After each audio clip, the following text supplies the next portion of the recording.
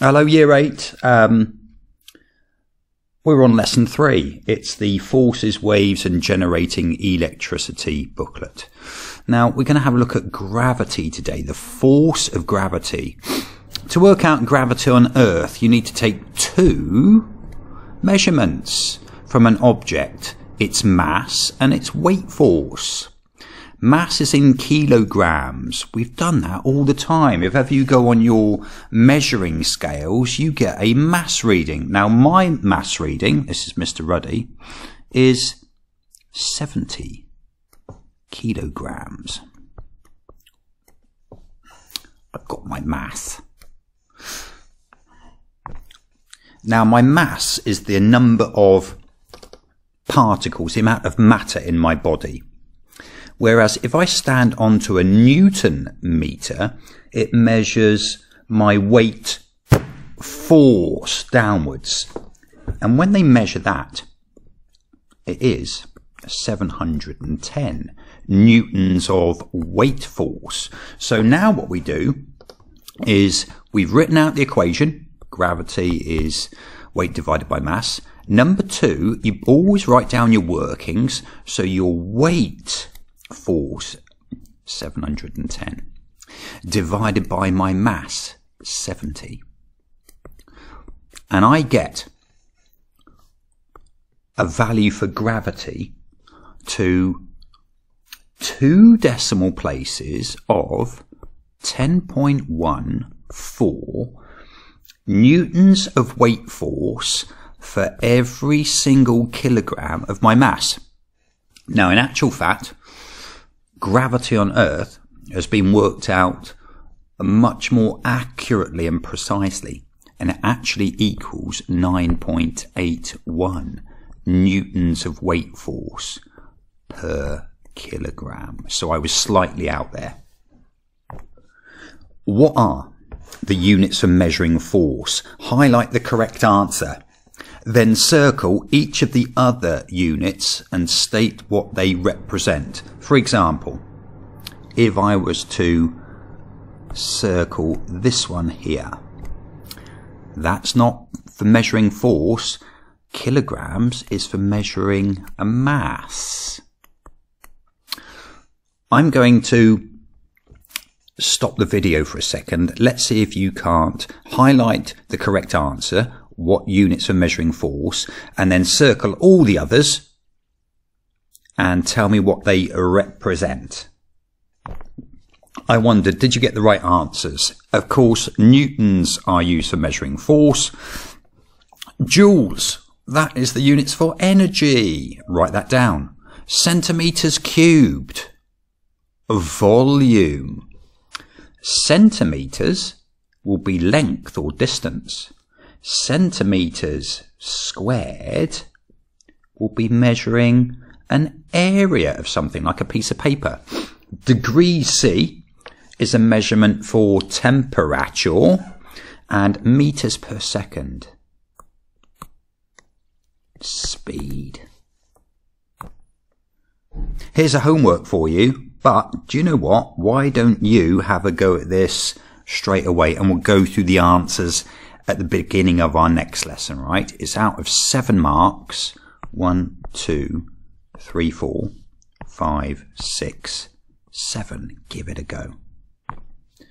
Okay, we are going to have a look at the forces surrounding an object. What you need to do is draw an object that's got a front and a end, or a head and a tail, as it were, on the ground. So, and facing towards this flower here. Here's my drawing, very quick. Facing towards the flower. It is, of course, a happy snail. There are 4 forces that surround a snail. These two act as a pair.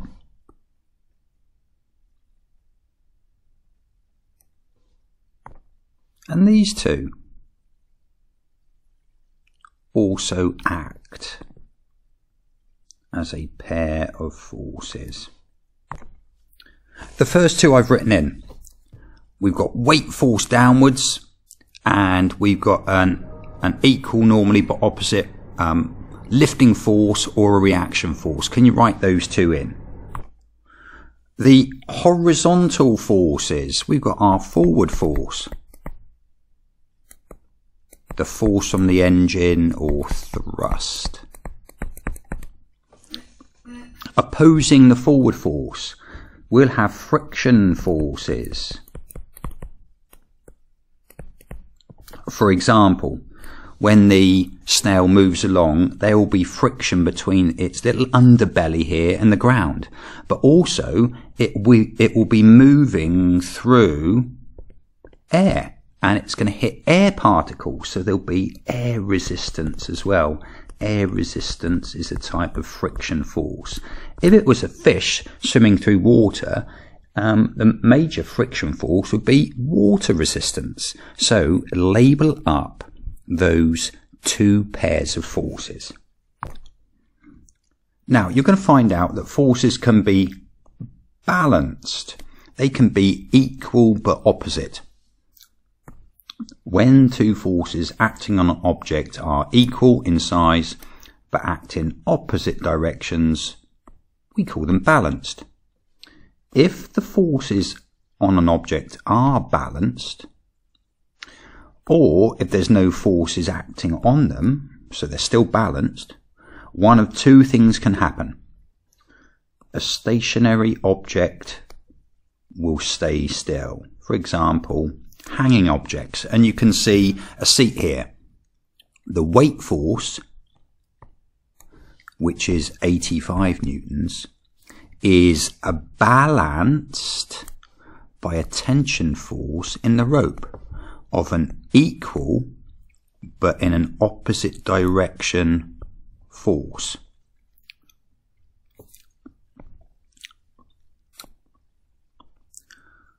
Let's have a look at this parked car. A parked car has a mass of 1,352 kilos and gravity on Earth is 10. If we want to work out its weight force is this in this direction. Let's work out its weight force. Its mass multiplied by its gravity. They're the workings. The answer is 13,520. The units are newtons. So 13,520 newtons downwards. If the car is parked, it's not moving, so the forces must be balanced. They're equal but opposite. So the weight force is balanced by the reaction force from the ground, and the forces are balanced. They're equal but opposite. And if that's the case, the car stays still. Here's another example, weightlifting. There's a massive weight force of 5,000 newtons downwards, and this individual must be very strong. He's lifting up with an equal but opposite force, and the forces are balanced. Last example, a tug of war between two identical twins. They're both pulling with an equal but opposite force. What's going to happen during this tug of war? Well, the little piece of rope here will stay absolutely still. The forces are balanced. Have a read through this example of floating on water. Once again, the forces are going to be equal but opposite. They're going to be balanced. We have seen in balance forces, when two forces acting on an object are equal in size but in opposite directions, we say that they're balanced.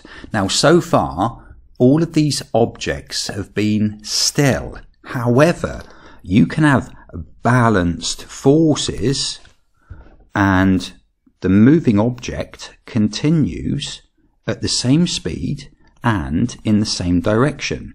It is not speeding up and it is not slowing down.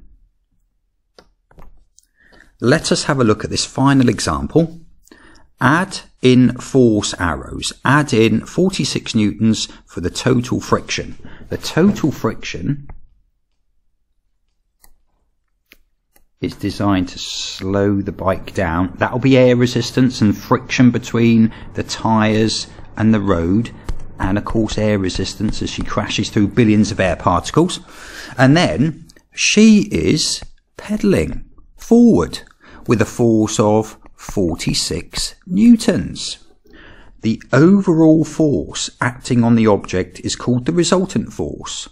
If the forces are balanced, the resultant force is going to be 1, take away the other one, which equals 0 newtons. The forces are balanced. That's the end of this lesson.